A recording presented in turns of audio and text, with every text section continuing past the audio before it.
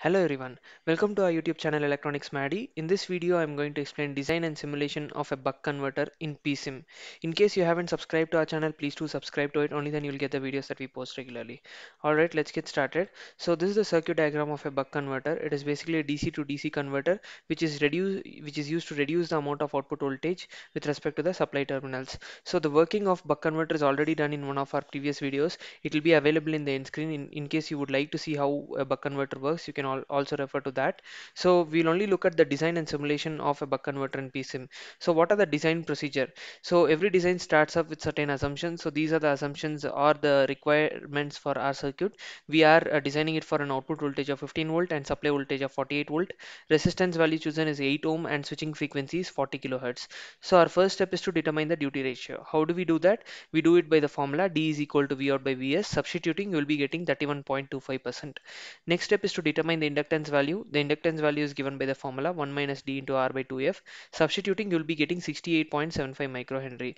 But assuming 25% larger inductance just to make the current to be continuous in the circuit, so you will be getting 85.93 microhenry. However, we can round off to 85 microhenry as well.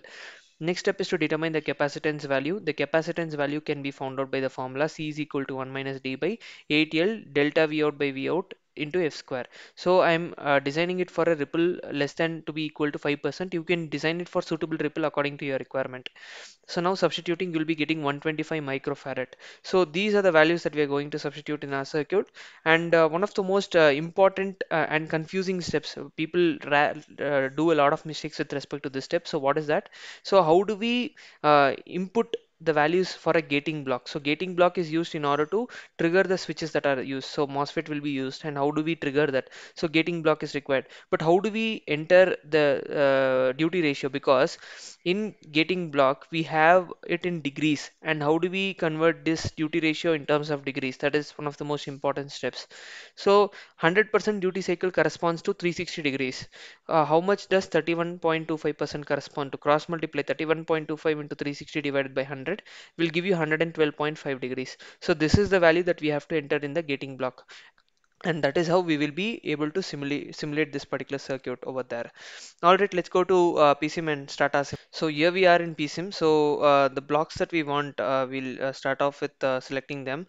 We will be requiring a DC voltage source. So just drag and drop them, and you will be able to have them over here in the space. So once this is done, we will be requiring a switch. So we'll be using MOSFET as a switch. So connect it in this particular fashion. We will also be requiring a diode, which is here. So you can rotate it by right clicking your mouse. So one of the most important things, you can have this number of important components, you can have them here handy so that you can directly use them over here. So once this is added, we'll be requiring an inductor. So copy paste that, and once that is done, we'll be requiring a capacitor. Rotate that by right clicking your mouse, and once that is done, we will also require a resistor. So we'll be connecting it in this particular fashion. Now we will be using this in order to connect the circuit components in this particular fashion. So be very careful while connecting these terminals. So I will be placing this slightly down, and this will be connected in this particular fashion. So once this is done, the remaining portion of the circuit according to our circuit diagram is connected, and the resistive load is used, and it is connected across the capacitor. So overall we need to connect this back to the source in this particular fashion. So I'm basically completing the circuit with respect to our circuit diagram. So once that is done, our first step is to enter the values. We are choosing our supply voltage to be equal to 48 volts, so enter that, and close it. And once that is done, we're using a MOSFET. So we are using an inductor whose value is 85 microhenry. So enter 85 U, and that is more than enough for it to input the values. A capacitor of 125 microfarad is used. So 125 micro is entered, and resistance of 8 ohm is used.